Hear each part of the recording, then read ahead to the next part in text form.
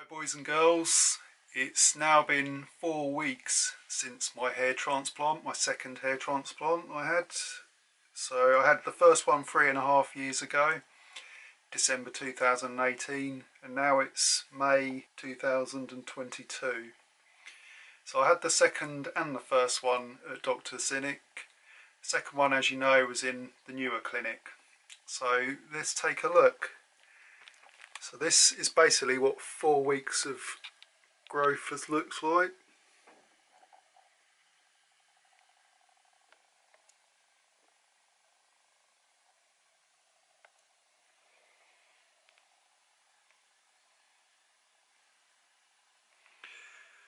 And it's all going well. For some reason I don't ever seem to shed. A lot of people, when they've had a hair transplant, shed their hair, it falls out and then regrows. My first one I didn't shed hardly at all. I've spotted a few hairs in the sink because the hair's so short I just wash it over the sink every day at the moment. And they could be a few that are shedding, but it could just be normal hair loss that you get every day. Everyone loses some hair every day. So I'm pleased with it. It's going really well. I'm just going to let it grow on top. It starts getting a bit bushy on the sides and back, so I might shave those at some point if my hair gets like bigger, because it just sort of goes outwards. Yeah, I'm really pleased at the moment. Some of you have been sort of leaving comments and asking questions, so I'll try and answer as many as I can. Some people are saying, is the hair lighter where they've transplanted it? I'd say it's not actually lighter, it's just that this is called the ugly duckling stage, where bits are growing at sort of different speeds, and your native hair, which for me is like the side bits, they look darker, but it's not actually that they're darker, it's just that it's less dense in the area, like in the middle and the front. Because with your transplanted hair, it's never going to be quite as dense as the rest of it, which is another reason I don't normally shave mine down to lower than a grade 2 on top, because otherwise you can sort of see it's lighter. Not the hair colour, but just because it's slightly less dense. So I normally let it grow a bit longer, and then you can't see it at all. I've noticed there's like a little line there, and I was wondering what that was, but then I remembered I've got a scar down there where something fell on me once, and it's always been like that. But yeah, so far it's coming along really well. If I put my hand on the crown area, you can feel it's like lots of little spikes. So hopefully they're all hairs that are sort of bursting through. But yeah, this is the stage where sort of things grow at different speeds. You just have to sort of get past this stage, and when everything's sort of growing back to normal and it sort of looks good. I'm really pleased with it so far. It's going really well. The crown's taking really well. Crown, some people say it takes the same amount of time. For me, it seems to take a lot longer the first time, the crown area. It just, you know, some people say it does nothing to massage, but I'm constantly just, like when I'm watching TV, just massaging. Don't use your fingernails, but just use the palm of your hand. And I just think it gets blood to the area, gets the blood supply going, so for me it sort of seems to help it grow. In this vid I'm again trying to make them shorter, because I know sometimes I go on and on. I wanted to talk about the differences between my first and my second op. So obviously, you know, it's the same Dr. Cinik, but it was in a different clinic. I spoke about the differences between the clinic in my last vid, so I won't talk about that this time. But my hair transplant, the first one, you know, I was quite nervous. The second one, yeah, you're going to feel some nerves, you're going to be nervous, but I think it's easier because you know what's going to happen. Your mind's not as nervous as what you were the first time, because you just know the whole process, and it's more, I wouldn't say relaxing, but I was quite relaxed. I was kind of enjoying it. And that's what I'd say, try not to get nervous. I know it's easier said than done. You know, if hair transplants were that bad, people wouldn't go back for a second one. So, you know, I went back, it's fine. I found it probably easier the second time just because I knew what was going to happen. So it's the same sort of thing. Difference is I had an ECG this time, which they didn't do last time. So that started.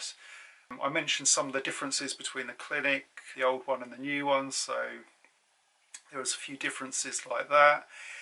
This time I would say I've healed so much faster, literally on top. It's just, the feeling's back straight away, all feeling throughout. There's not areas that I can't feel, they're just completely fine. It's just really healed, and I'm not sure if it was a sapphire blade or what it was, but it certainly healed faster than the other one. The other thing was no swelling. I've had no swelling in my face, maybe just after the op for a day or two. But if you remember last time, my head was like really swollen because I kept the headband on for ages. And last time I was sleeping, sitting up like that. This time I just had my neck pillow on and one pillow, put the neck pillow on the pillow and just lied like that. I didn't go on my sides at all, just lying flat on my back, which some people find hard. But I was fine like that, and it really did help stop the swelling in my face or around my eyes. It worked really well. I was literally I flew out on the Thursday, had the op on the Friday, Good Friday. Easter Monday was bank holiday, so I was back to work on the Tuesday. But I'm working from home, so it's a bit easier for me. The bit they did, they topped up the front and they did the crown this time. So if I kind of go over my head like with my fingers, you can feel that the area is still a little bit red, a little bit tender, a bit swollen. But as the hair grows, you just don't see the redness. It kind of goes, and the redness can stay there for a few months, but it seems to be going quite quickly. So that's all good news. The thing I find hardest, and I know a lot of people think it will be the injections, but for me that's not the case. For me it's lying on your stomach when they're doing the back of your head and taking the grafts and things like that. I found that quite hard, lying with your face down in the same position for a long time. They got those, they're like massage beds where it's got a space to put your face, but you know, that's what I find probably the least comfortable bit. You kind of feel excited because you're excited about what it's going to look like. You know, you're going to have hair where you've not had it for a while. And in my next video, when I do a catch up, I want to discuss how the hair transplant sort of makes you feel, how it gives you confidence, that sort of thing. It's not just the look of it. Obviously you're getting hair, that's the main reason you're getting it done, but there's so many other little factors that it really does make you feel good. I've got to give some photos because the clinic, they send you a WhatsApp, and they sort of assign you a person to look after you. So if you've got any questions, you can WhatsApp them. You know, they'll get back to you and tell you if you've got any concerns or anything like that. You can send them photos. For me, because I kind of know what to expect, so I sent them the photos on day 7, photos on day 10, and they asked if I could send photos the first month, so that's like now. So I'm going to take some photos in a bit, just using my phone and selfies, and get someone to take the picture of the back. And yeah, you just send your photos off to the clinic and they'll come back to you and sort of say, yeah, this is looking good, or maybe do this, maybe do that. The first time I sent my photos, they said, can you try and get rid of the scabs by day 10? So I did that. That's another point. I'm washing my hair every day at the moment. I'm using the DOTT Cinik shampoo that they gave us, and yeah, it's fine. It's really sort of smooth. It's like baby shampoo. It's got no harsh chemicals or anything like that. It's just really sort of nice for your hair. A lot of people ask me about shampoo. I've got the DOTT Cinik one, like I said. I'm just going to keep using that till it runs out. You know, I don't like wasting things, so and there's no point in swapping to something else when I've still got loads left. So I'm going to use that at the moment. Otherwise, you know, once sort of 6 months later, it's up to you what shampoo you use, really. There's no shampoo that's going to grow your hair. If that was the case, we wouldn't have hair transplants. So, you know, just go for something that's easy. Choose whatever you want, really. After about 6 months, you can just use whatever. I sometimes just use the cheap supermarket shampoo. Yeah, so it's all going well. The donor areas are feeling fine. If I turn like that, hopefully you can see it okay. So yeah, I'm really pleased. It's going well. Obviously the transplanted bits sort of starting to grow, and like I said, I don't know why I don't shed. Not everyone does. Some people are lucky. Maybe I have a little bit, maybe out of the crown a little bit, but overall I'm just really pleased because it seems to grow pretty quickly. When I go out at the moment, it's May, so it's getting towards summer. If it's sunny out, then I put like a beanie hat or a baseball cap on to keep the area covered, because you know you don't want to get sunburn or anything like that, because not good for you, and you know it'd really hurt with the skin being so tender. Skin on top's fine. Round the back where they took the grafts from, it feels a little sort of tight. It's not pain, it's not sore, it's just I'd describe it as tightness. Like it feels like the skin's being sort of stretched, and you don't feel it normally like now, but if you look like that and the back of the head creases the skin, that you can sort of feel it then, but it doesn't feel awkward, it just feels, or if you're on a sofa or something, you put your head back on a cushion, then you can feel it, but it doesn't feel bad, it just feels, basically, you can just tell that something's been done to it. And it's itched a few times, so I put some aloe vera gel on. I seem to have a few little spots at the back, but again, it's just part of the process.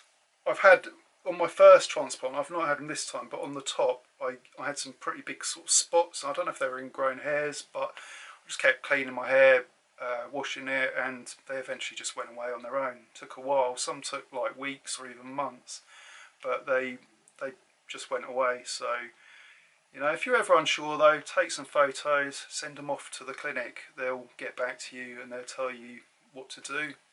But apart from that, it's all going well. I'm really pleased with it. Like I said, in my next video I'll try and talk about some other subjects. If you've got any questions, leave them in a comment below. I do try and answer near enough everyone. If I don't reply, one might have got missing, so just leave another comment and I'll always try and get back to you. I know a lot of you have been having your hair done very recently. I saw on Dr. Cinik's website he had a famous, I think it's an ex-Liverpool footballer. I'm not really into football tons myself, but I know Dr. Cinik is. So yeah, they had a guy in the clinic this week. I think it was his mate who was getting the hair transplant. I think he said to his mate if Liverpool got through to the final, then he would take his mate to get his hair done. So that was kind of cool to watch that. I was watching it on their Instagram and things like that. So yeah, it was really good. You know, there's a lot of famous people getting hair transplants done. If you know of anyone famous, put a comment below. We sometimes have discussions about this on the Facebook group that I'm in, and you know, we try and decide which famous people have had hair transplants and which ones haven't, and a lot of names come up. So if you know someone who's definitely had a hair transplant, feel free to leave a comment. And talking about the Facebook group, feel free to join it. It's a good fun group, there's a really good atmosphere.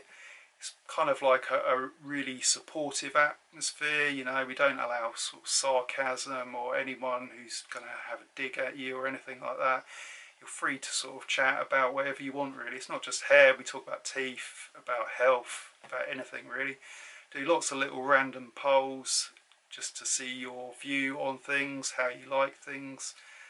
And you know, it's a really good group, so I'll leave a link to that below if you fancy joining it. I know a lot of you are already in it at the moment, so but yeah, that's a month really. That's what you can expect from a month, but don't always base your hair on someone else, you know, because mine's growing this much. Some might grow faster, some might grow slower. A lot of people, like I said, shed for the first 3 months and then, you know, it just looks bald and then it will start growing all of a sudden. And so, you know, that's why you've got to hang on for a year to 18 months to see the actual result. It's great when it does start sprouting out though, and it just feels really good. So I'd stayed an extra night this time in Turkey, but apart from that, it was pretty similar to before. It was just more, like I said, more relaxing for me because I knew the whole process. I knew what was going to be done when they shaved the hair. I knew what the needles felt like. I know what the graft extractions, what that's like and what it sounds like. And you know, when they're doing the implanting, like I said, most of the time when they're doing the implanting, I was literally dozing off. They kept saying to me, sit still, because I think I was just like dozing off, because they give you this tablet that sort of relaxes you, and I do just fall asleep quite easily. So, but apart from that, it's gone well. It's, you know, like I said, I was sort of a bit dubious about having a second op, because I was thinking, you know, should I just stick with the first? But I'm glad I've done it now. So yeah, this is op number 2. If you remember, op number 1 was 3,300 grafts around about, concentrated on the front. This time around it was 3,400-ish, concentrating on the crown area at the back, plus they've used about 500 in the front just to top it up. So I'm excited to see the results. So thanks for watching. If you've got any questions, leave them below, and I hope your hair's all going well. Cheers.